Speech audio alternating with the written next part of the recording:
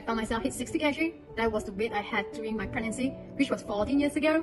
It was totally a wake-up call for me, and I knew I had to do something about it. I chanced upon the 10-day Lean and Tone program online, and inspired by the amount of great testimonial, I was convinced to start right away. I have tried keto diet, intermittent fasting, even skip my meal, cut down my portion, but still didn't work for me. I have lost 10 kg, dropped 6% of body fat. My dress size dropped from L to S. That's amazing. The 80-20 rule, that really make a difference. Building up a good eating habit and fuel your body with a healthy nutrition food and stay active, and also a strong community supported with a bunch of lovely coaches. I realized that getting slim is no longer what I'm looking for, but staying fit is a more sustainable way of leading a healthy lifestyle. I have learned a lot every day about food, nutrition tips, workouts to burn unwanted fats and to tone up my body. Be consistent and be committed to your goal. Be losing weight or just wanting to stay healthy.